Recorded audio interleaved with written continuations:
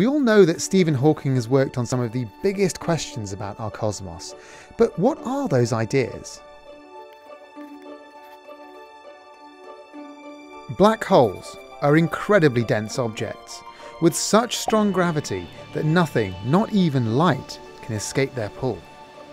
Hawking worked with physicist Roger Penrose to show that if you were able to travel to the centre of a black hole, you'd find something called a singularity. In a singularity, so much matter is squashed into such a small space that the force of gravity becomes infinite.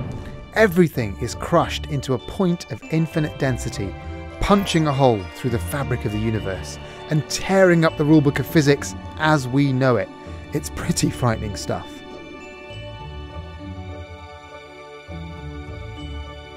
You might think that a vacuum is empty, but it's not, at least not according to quantum theory.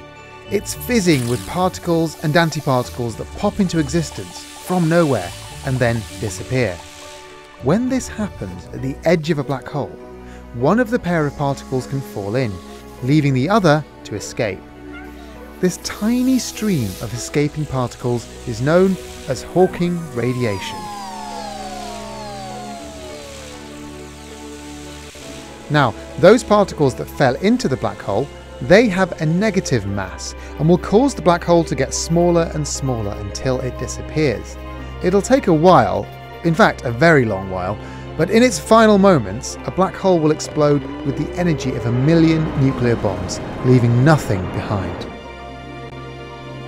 So why is Stephen Hawking our most famous living scientist? Well, he showed that at one point everything in our universe was squeezed into a singularity, which then exploded into the Big Bang, eventually forming galaxies, stars, planets, you, me, everything in existence. That was the beginning of our universe.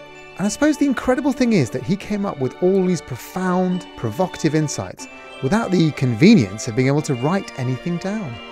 He did it all by thought alone.